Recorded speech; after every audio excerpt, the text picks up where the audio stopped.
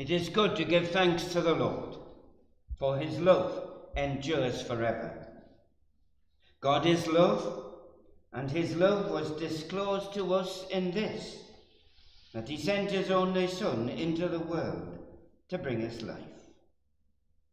Let's worship God as we sing the hymn number 24, Come. Now is the time for worship. Come. Now is the time to give your heart.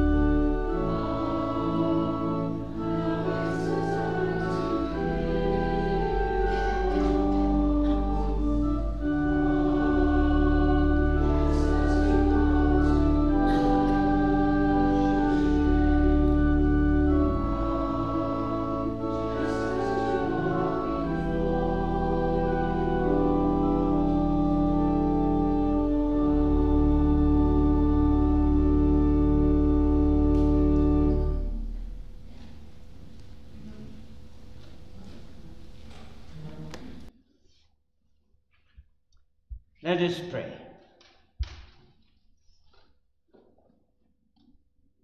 Lord God, Almighty Creator of the world and Father of each one of us,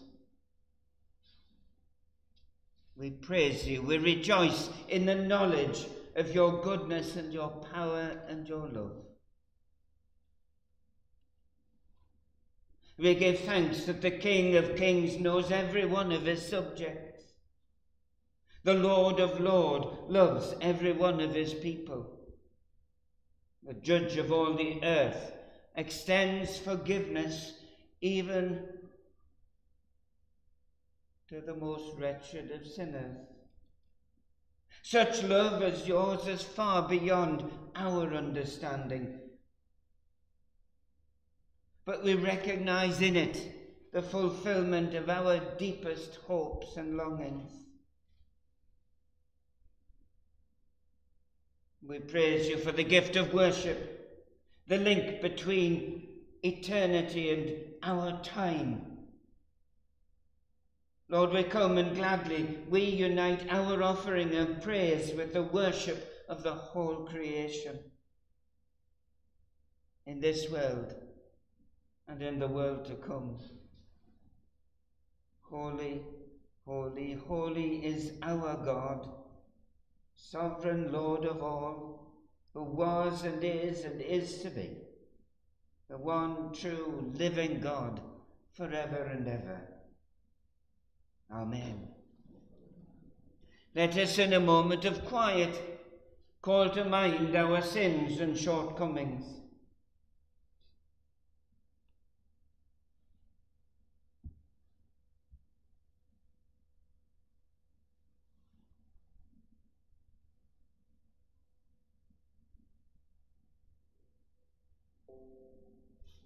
Heavenly Father, as we seek your forgiveness and strength, you have not kept your glory and love hidden from us. In Christ we've been shown the way to live, but we are slow to follow it. Father, we acknowledge that we fall short so many times of our own low standards, never mind yours. We have mistaken priorities, ready excuses, and a disturbing lack of love. We're impatient with people closest to us, indifferent to those who are conveniently a long way away.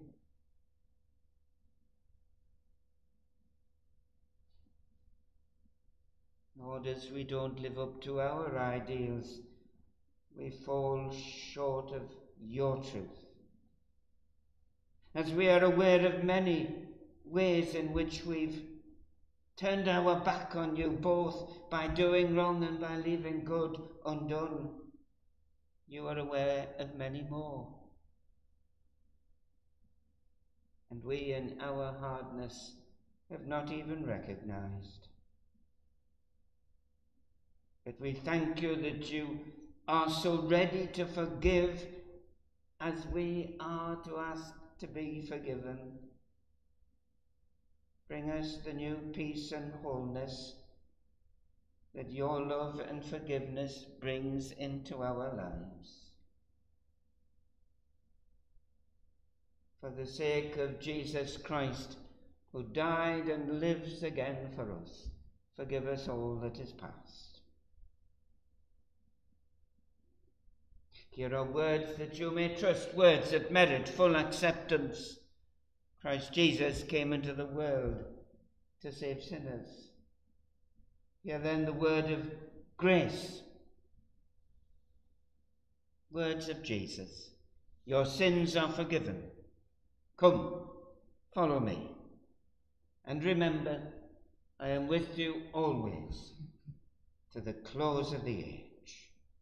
Let us thank God for all his mercies. Amen.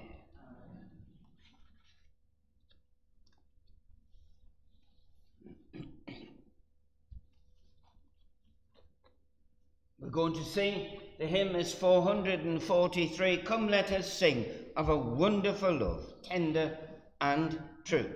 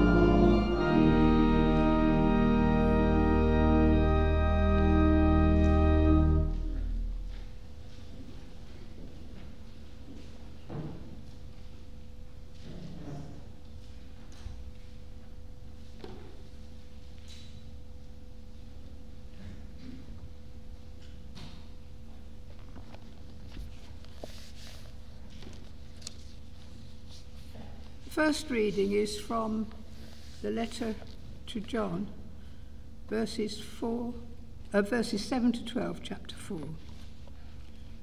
God is love. Dear friends, let us love one another, because love comes from God. Whoever loves is a child of God and knows God. Whoever does not love does not know God, for God is love. And God showed his love for us by sending his only Son into the world, so that we might have life through him. This is what love is. It is not that we have loved God, but that he loved us and sent his Son to be the means by which our sins are forgiven. Dear friends, if this is how God loved us, then we should love one another. No one has ever seen God, but if we love one another, God lives in union with us, and his love is made perfect in us. This is the word of the Lord.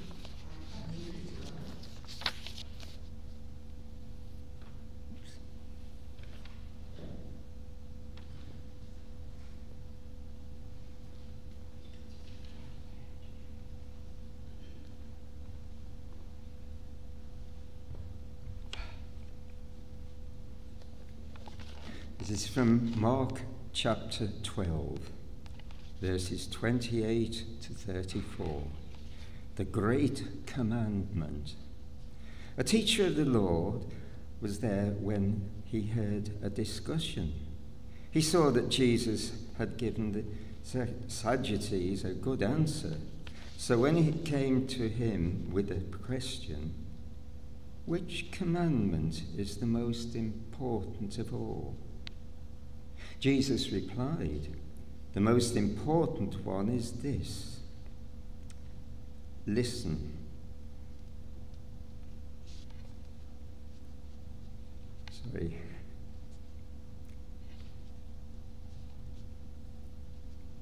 Listen, Israel, the Lord our God is your only Lord. Love the Lord your God with all your heart, with all your soul, and with all your mind, and with all your strength. The second most important commandment is this: love your neighbour as you love yourself. There is no other commandment more important than these two. The teacher of the law said to Jesus, well done. It's true, as you say, the only Lord is God, and that there is no other God but he. And the man must love God with all his heart and with all his mind and with all his strength, and he must love his neighbour as he loves himself. It is more important to obey these two commandments than to offer animals or other sacrifices to God. Jesus noticed how wise his answer was, and so he told him, you are not far from the kingdom of God. After this, nobody asked any more questions. Thanks be to the word of the Lord.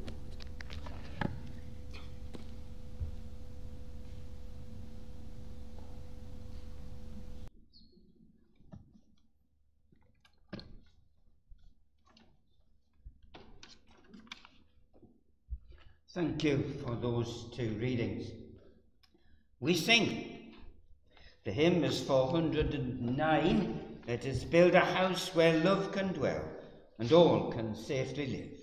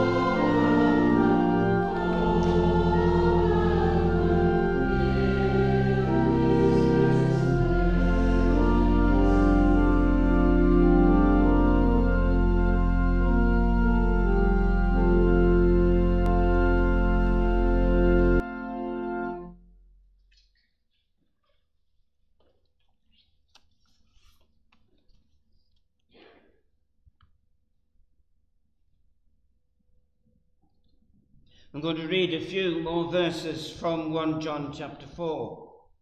So continuing from where we were. By this we know that we abide in him and he in us, because he has given us of his Spirit. And we have seen and do testify that the Father has sent his Son as the Saviour of the world. God abides in those who confess that Jesus is the Son of God, and they abide in God. So we have known and believe the love that God has for us. God is love, and those who abide in love abide in God, and God abides in them. Love has been perfected among us in this, that we may have boldness on the day of judgment, because as he is, so are we in this world. There is no fear in love, but perfect love casts out fear, for fear has to do with punishment, and whoever fears has not reached perfection in love. We love because he first loved us. Those who say, I love God, and hate their brothers or sisters are liars. For those who do not love a brother or sister whom they have seen cannot love God whom they have not seen. The commandment we have from him is this: those who love God must love their brothers and sisters also. This is the word of the Lord. Thanks be to God.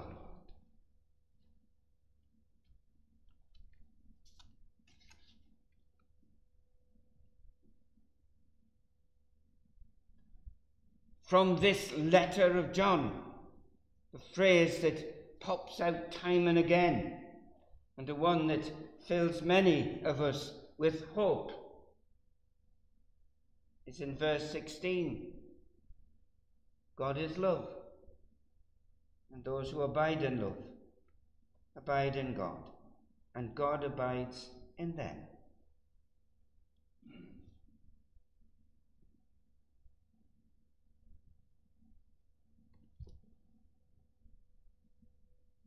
I'm going to knock something off here in a moment. I can see it coming. There's a cartoon, or was a cartoon, I don't know if this still exists, and presumably in one of the daily papers, I think, but it just says, it used to say, love is, and there was a wee picture, and then something different at the bottom. You know, love is a warm puppy, tea for two, add your own, as it were. Show me age now.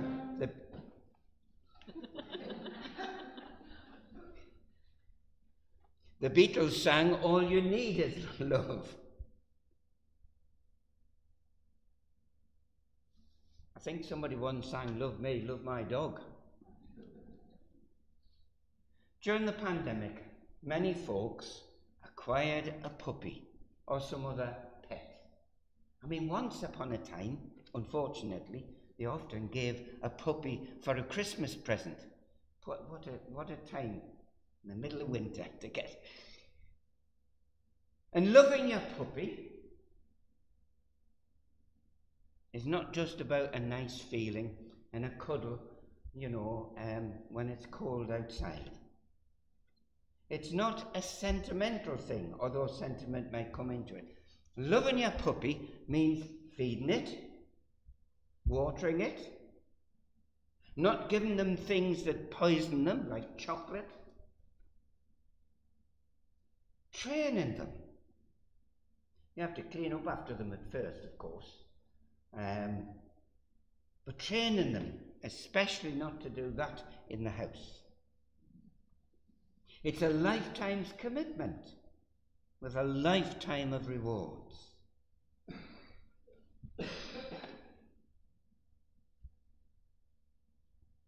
Somebody once said that the fact that God loves us, is, if you like, a lifetime guarantee for all of our life, but for the eternity that belongs to God.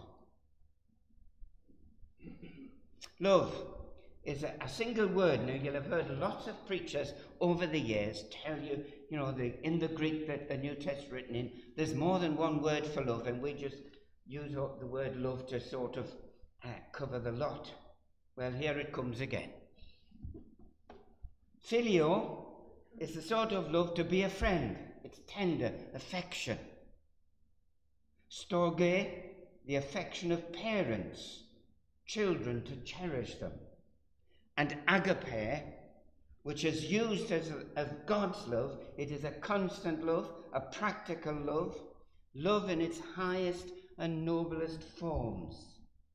It sees something so precious in the object of its love. It's disinterested, not uninterested. Disinterested. The only thing it cares about is the object of its love, and seeks only the good of others. The kind of love that God shows to us. Love in creation and preservation of this universe. Love supremely shown in Jesus Christ, in his life, death, and resurrection.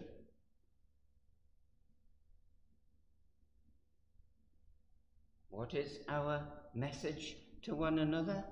God loves you. And love is of God. It comes from God. It is at the heart of God.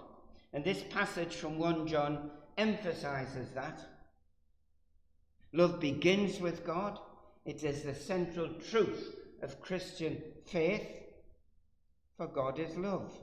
And it's a two-way relationship. When Jesus was asked, what is the greatest commandment, in the passage that we've got, what is the first commandment? He offers the young man two for the price of one. Love the Lord your God with all your heart, with all your soul, with all your mind, and with all your strength. The second is this: love your neighbour as yourself. Now, Jesus may not have been the first rabbi and teacher to bring those together. And it is a question that not only Jesus was asked, but as far as we know, other rabbis was asked. What is the basis of the commandments? Not which ones can we get rid of to concentrate, but what sums it up? Paul later on in his writings will say, love is the fulfilling of the law.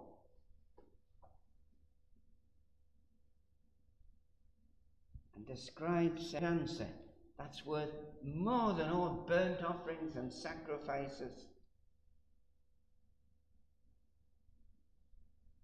It is only by knowing the love of God revealed in Jesus Christ that we understand what love is. But it's only by loving that we learn to know God.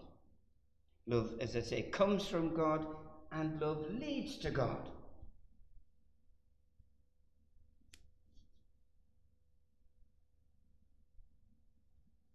You know the old Sunday school story where they're always Sunday school stories, aren't they? Anyway, they're teaching about, and the child asked the Sunday school teacher, where can I find God? And she says to him, where you find love, there you will find God.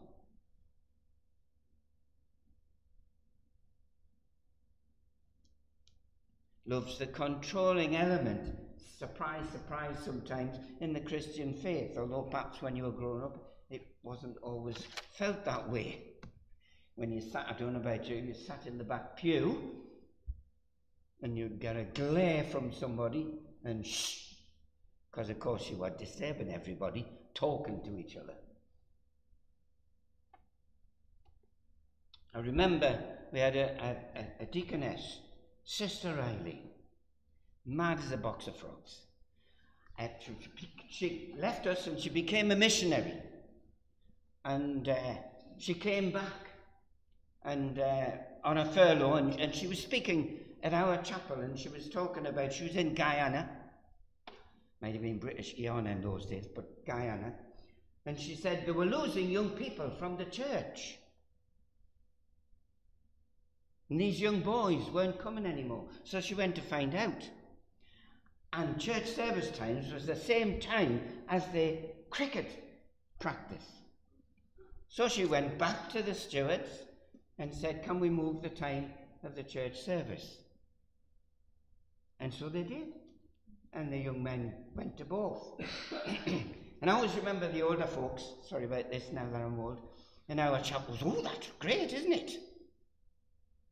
We played a football match, the youth club, one Sunday afternoon. We'd been to church and some would be there at night. Boy, did we get it in the neck. It's not what you do. We couldn't see what we'd done wrong. Love is the controlling element in our Christian faith. And people have over the years put other things in its place, above it, and it leads to a distortion of who we are and what we are. We can make right behaviour, upstanding morality, the governing factor, and it leads to self-righteousness and being judgmental. We can say what you believe. You've got to believe the right things. And it leads to harshness and exclusion of others. Many years somebody, Professor Butterfield wrote a book. I can't remember much about the book except this one phrase. And he said, hold to Christ and for the rest be uncommitted. What you believe and being morally good, if you want, are good and important things. But love, as seen in Jesus Christ, must control everything that we are. Paul in 1 Corinthians 13 reminds us of this. It's worth going home and reading it again. The one, that ends, there are 3 things that last forever. The greatest of these is love. And we always miss out the next line, which belongs to it in chapter 14. Therefore, make love your aim. As I said, Paul writes, love is the fulfilling of the law.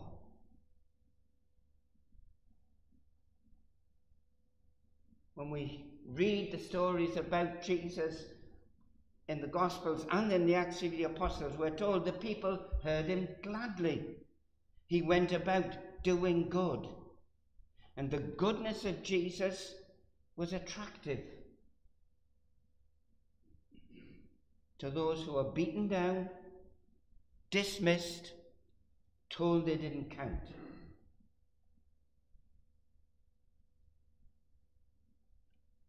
Love is not an optional extra for us. Love is our response to God's love for us. And in 1 John, the writer says, this came first. This is what love really is. Not that we love God, but that he loved us. Paul writes, while we were still sinners, Christ died for us. He loved us first, and it's his love that melts the hardness of our hearts.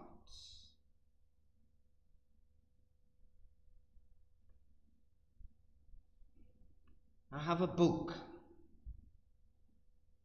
and it's a book of cartoons, and it's just called My God.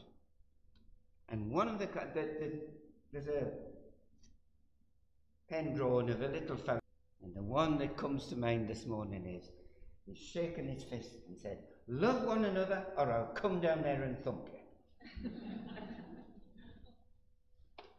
And so often that is our response, if you like. It is not how God truly is. Jesus said Love your enemies. Do good to those who hate you. Puts a different perspective on what love is about.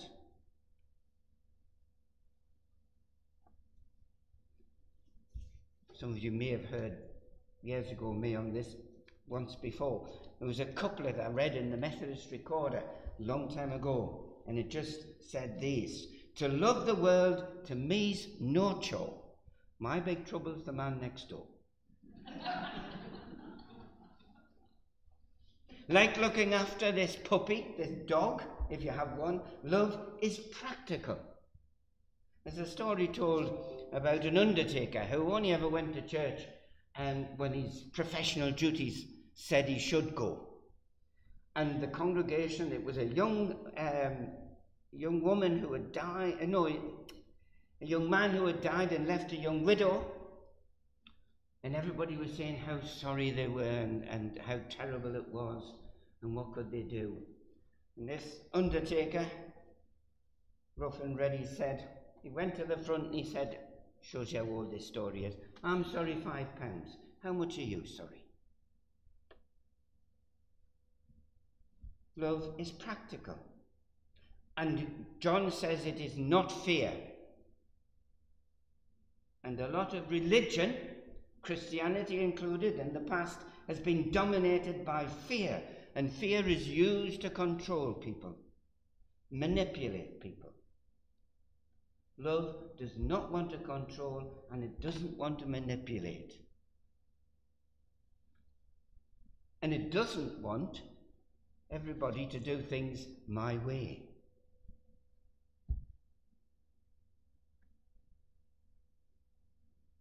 The relationship we should have with God in Christ has a different quality and character from anything we have known before. In human terms, I don't fear those I love. I do fear letting them down.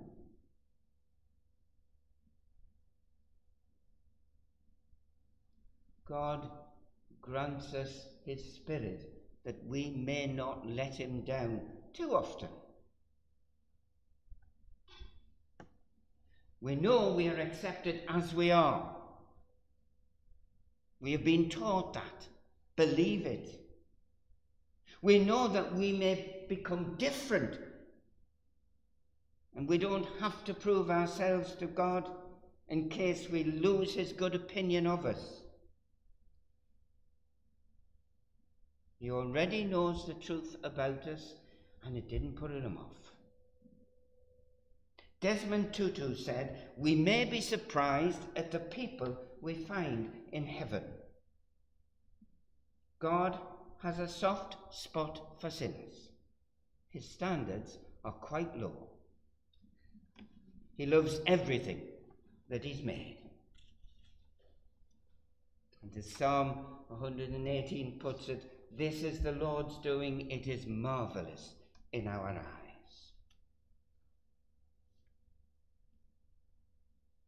And God loves you and me, has called you and me, chosen you and me.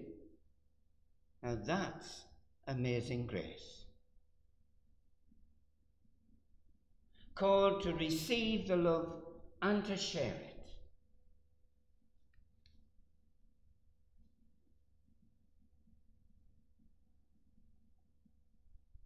Called to be part of his people. Called to be, if you like, an image of God. Because whether we like it or not, we are, what we do and what we say, if you like, we're a visual aids for God. And it's no good saying to somebody, I'm not at my best today. Don't look at me, go and look at somebody else. People will know or not know something of God because of us.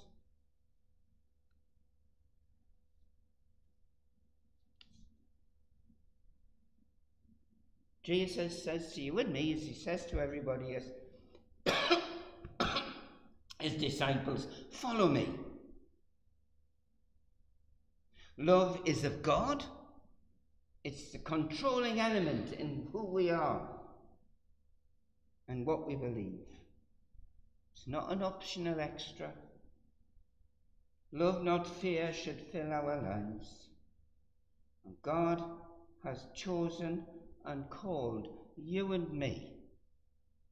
Why? Because he loves us.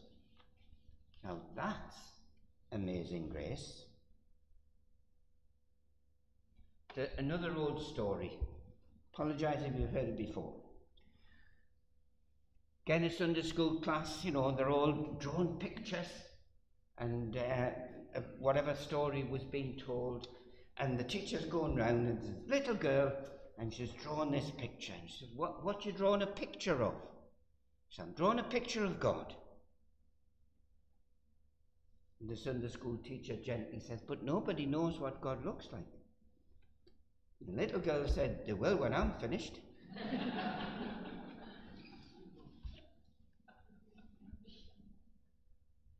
Will people know what God looks like when we're finished? Amen.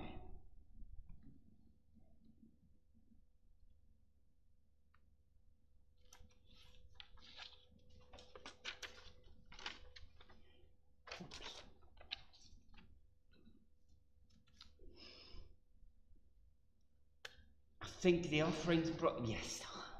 Looking for help at the back. Thank you.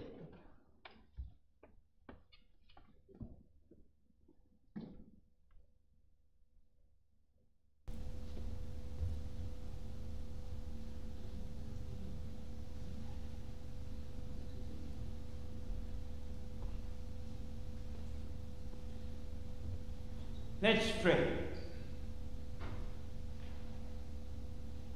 Father God, we thank you that you have loved all that you have made. Continue to love us and care for everyone. We bring to you today this offering to represent all we are and all we have, given and used in your service. Grant us the strength of your Spirit, that we may live and work to your praise and glory. We ask it through Jesus Christ our Lord. Amen.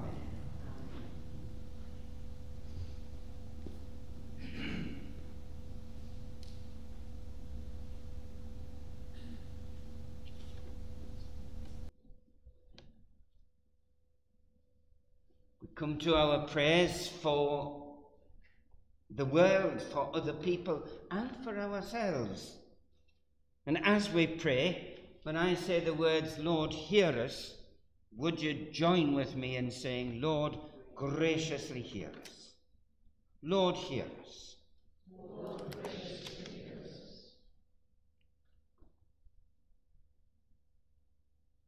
In faith, let us pray to God our Father, in the name of his Son, Jesus Christ, and in the power of the Holy Spirit. God of love, we pray for the life of your church throughout the world.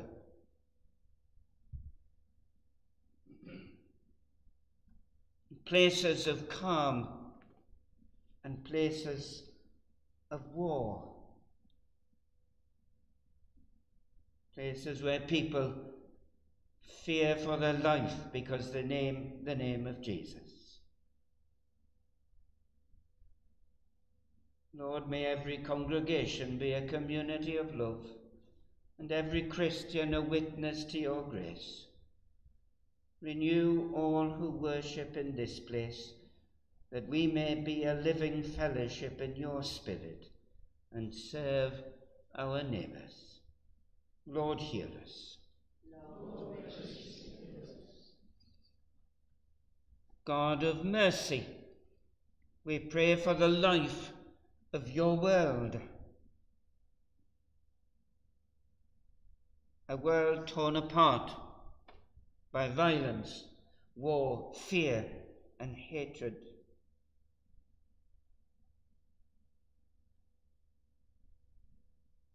For those who exercise power, taken or given,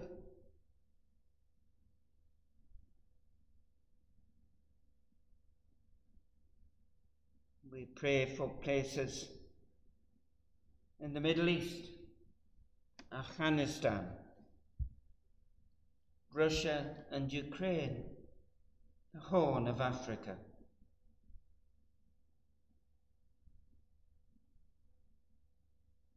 For our own country and communities. Show us how to live as members of one human family, to reject the ways of war, to bear each other's burdens, and to work together for justice and peace. Lord, hear us. Lord, graciously hear us. God of compassion, we pray for those who are ill or anxious, at home or in hospital. Known to us, held dear perhaps to us.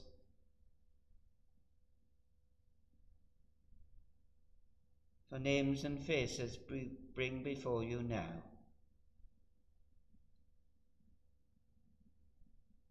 And we pray for those whose lives are filled with fear and despair.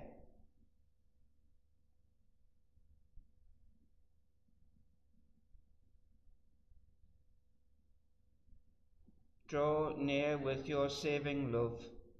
Bring healing, bring hope. Lord, hear us. Lord, graciously hear us.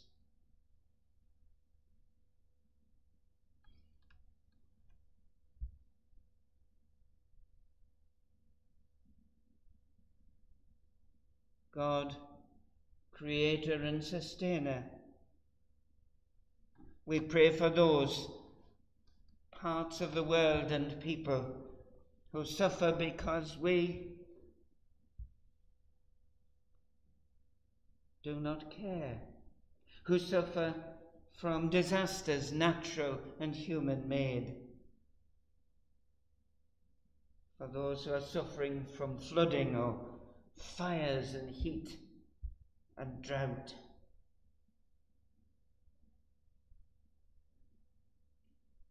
Granted, as we pray these prayers, along with others, we may be part of the answer to our prayers. Lord, hear us. Lord, graciously hear us. God of glory, we rejoice in the communion of saints. We remember all who have faithfully lived and all who have shared love with us. Help us to follow the example of your saints in light. Bring us with them into the fullness of your eternal joy, where we will know love in all its fullness. Lord, hear us. Lord, graciously hear us. Merciful God, you have prepared for those who love you the good things that pass all our understanding. Pour into our hearts such love towards you that, loving you above all things, we may pour out that love to one another and obtain your promises, which exceed all that we can desire, through Jesus Christ our Lord. Amen. We say together the Lord's Prayer. Our Father, who art in heaven, hallowed be thy name. Thy kingdom come, thy will be done, on earth as it is in heaven. Give us this day our daily bread, and forgive us our trespasses, as we forgive those who trespass against us. And lead us not into temptation, but deliver us from evil. For thine is the kingdom, the power and the glory, forever and ever. Amen.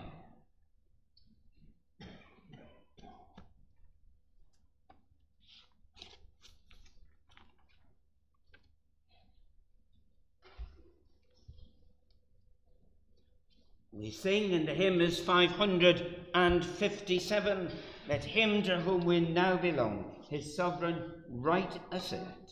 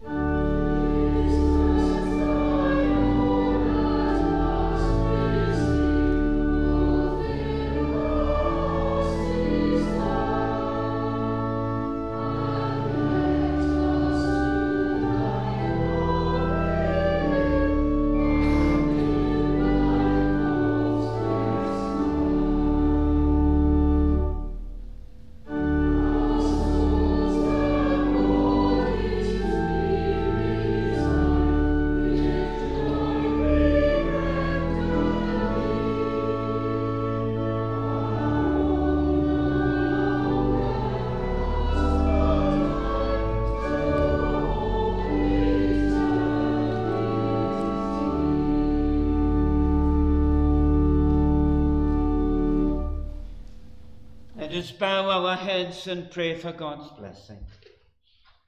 God has accepted your offering in Christ. Go now to offer yourselves as God's people to the world he loves. And the blessing of God,